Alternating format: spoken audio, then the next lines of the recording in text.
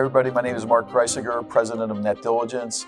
I'm here on site in Philadelphia at our annual Cyber Risk Conference, and I'm here talking with my good friend Anthony Mongeluzo, who is president and CEO at PCS, and we're just going to have a conversation about all kind of cyber risk related stuff.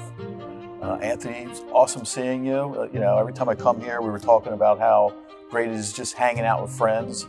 We're sitting in a room that was literally the size of our first conference some 12 or 13 years ago, and now we're up to about 1,400 attendees, so it's been a very fun week, the last day of the week.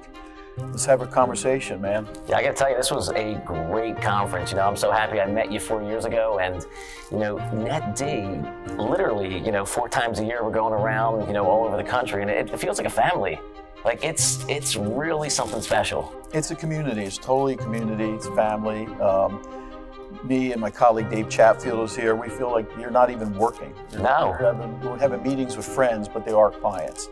But the cool thing about it is, I feel like every time I come to my own conferences and I listen to the guys, I learn something from each session, literally. As you and I both know, it changes. The world of cyber changes so much, every month. And the crazy thing is, speaking of that, talking to everyone here, it's not a great thing that everyone's getting hacked, but everyone is busy. There's a lot of business, there's a lot of partnerships going on, and it's scary, but it's also great to see there's so many good people out there, really helping to fight this. Yeah.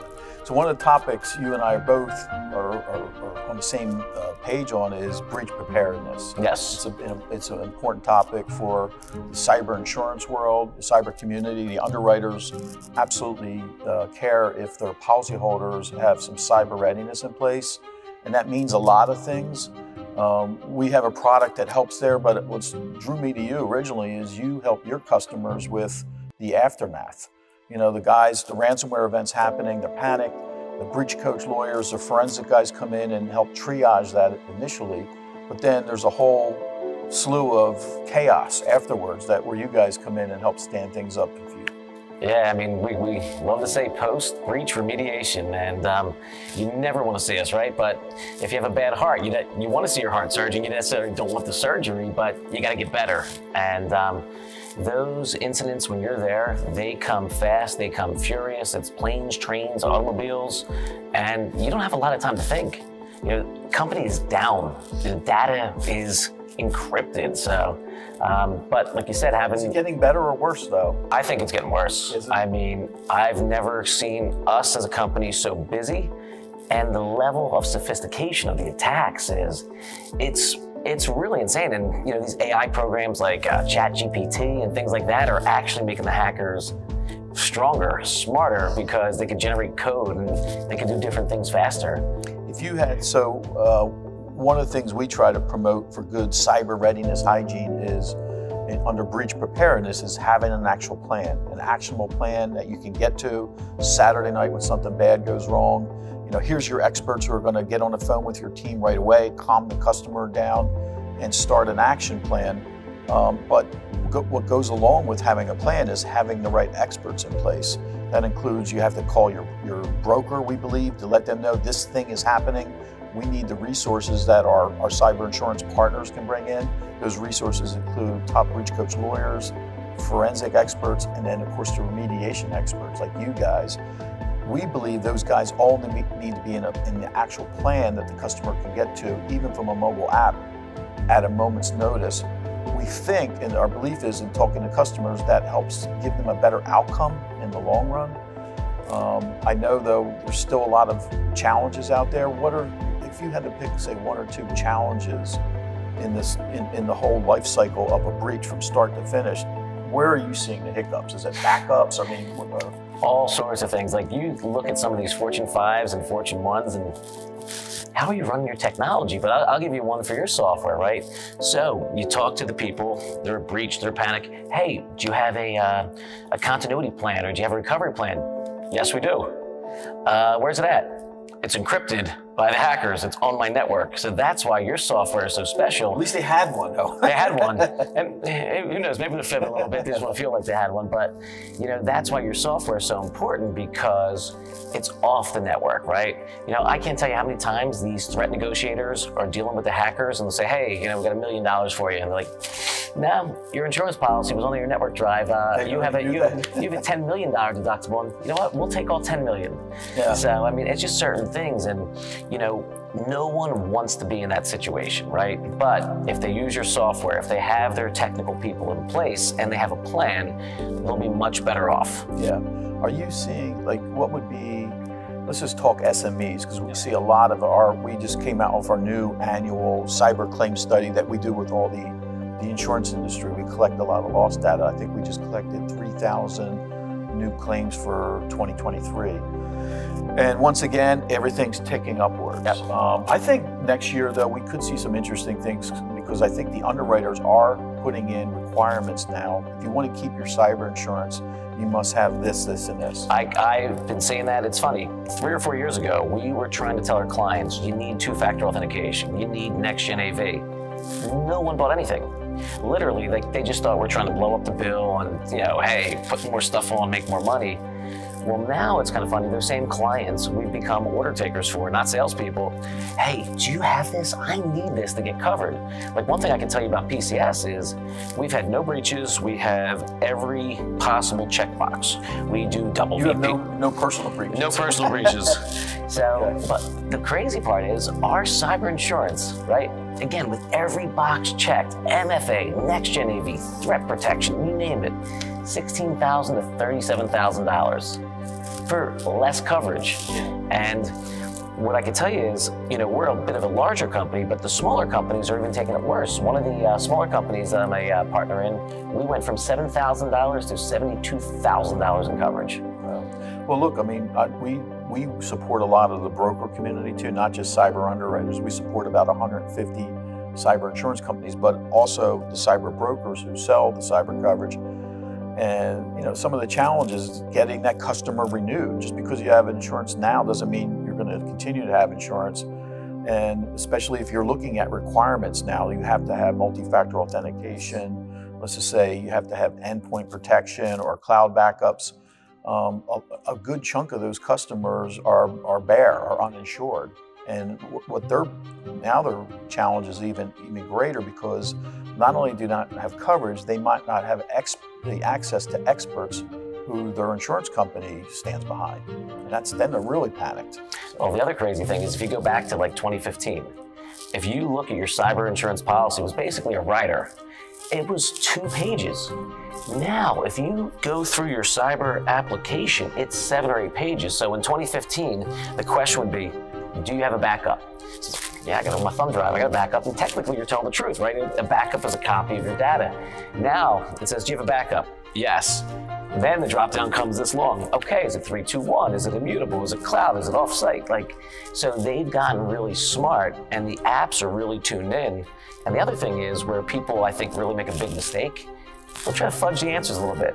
The insurance companies aren't taking it anymore. Like, if you're checking that box, you better be ready to show your hands. Well, especially because there's precedent where if you say you're doing something and then let's just say you have a loss and they find out afterwards that you actually did not have multi-factor authentication in place, they could decline coverage at that point. So, yeah, I mean, you definitely.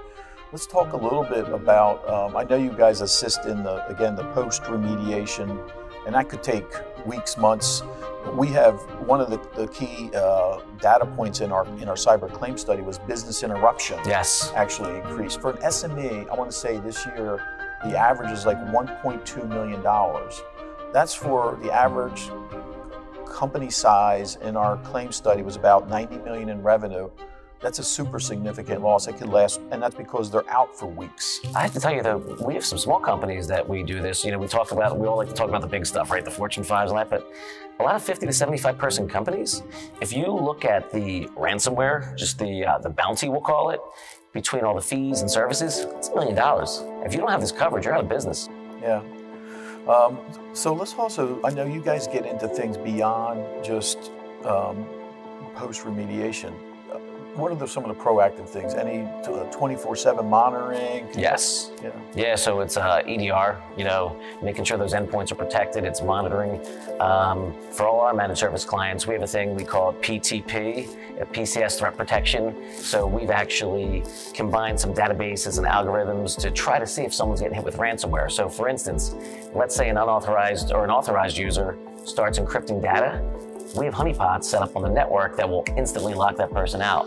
So it's really that, but the other thing, which is so important too, it's the constant training. Right now, over 50% of all these breaches are phishing. Yeah. And we all laugh, right? The Nigerian prince and all that. Yeah. Well, guess what? There's someone in your company that's clicking it. Yeah, that's why they still work. You mentioned the endpoint, EDR. Are you guys able to help the customer watch it 24/7? Yes, we have I like to say butts on seats 24/7 because that's the world that we live in. And even as a company, as we're hiring, I mean, we have folks internationally now, and we're constantly trying to follow the sun. Yeah. And the hackers don't sleep. I want to have to revisit with you on that because we, of course, know you guys. We have you guys in our eRisk Hub portal, which is a repository of key experts. I always think of you guys as post-breach, but realizing more you're doing proactive, I want to definitely circle back to you. I'm a big believer, as is Dave Chatfield, my colleague here, in having someone watch our endpoints. We're an SME ourselves. We don't have the bandwidth to be watching all these endpoint alerts. I want someone peace of mind knowing the expert is there doing that. And I think in a few years we could see underwriters actually asking not just, do you have endpoint protection in place? Do you have someone 24/7 watching it? Right, who's your CISO, right? Is it in-house, is it outsourced? It's funny you say that. So, when we came into here 4 years ago, it was all about post-breach remediation. But now, making so many friends, making so many relationships, it's like, our core business is actually an MSP. Like, our job is to make sure that you don't get here, right? Yeah. So this is actually the first conference that we really pushed our managed services, because not that we don't want to make light of the post-breach remediation, but I think people here know us enough. And it's like, wait, you can do all this other stuff. Like, you just don't fix us when we're damaged. And so that was a lot of the meetings and a lot of the things we talked about. So it was fun. It was almost like we changed up our game a little bit. That's nice. Well, the last topic, let's talk. You mentioned immutable backups. Do you guys do anything in that area? Yes, a lot. I mean, there's so much data with different clients. I mean, nowadays, terabytes you're talking about, right? Yeah. And if you're holding that data, so yeah, we have a bunch of different solutions, a lot of different partners depending on budgets and needs and things like that. And it's something we go on the mountaintop and scream about. So well, and to this point, so if you're the threat actors, our understanding is their MO is they go after the backups first. If they're on their own network, especially, you're doubly screwed, right? Oh, we had an engagement where it was a jewelry shop. They called us up, and the guy actually was backing up his data to his house through a VPN. Well, he tried to bluff the hackers and said, I'm not paying you. I got backups. So guess what? They said, yeah, go check it. They encrypted. They actually went through the network to the gentleman's home, and they got his backup. And that's really why you need the immutable, because a lot of times when you're breached, you're not breached when you think you're breached. You were breached 6 months ago. Yeah. They're watching your emails. They're setting up rules on your Office 365. They're going to email your CFO just when you get on that plane to wire some money. They're very sophisticated. So now you're dumping into, we talked about ransomware, the equal co-brother to that as far as leading losses that our insurance partners are seeing are business email compromise, which is essentially wire fraud. Turns into the ACH and wire fraud issues. That's not going away. Never. And I know we can dive right into that, but I just wanted to pause there and say thank you so much, man. A, for being a friend, but also an expert.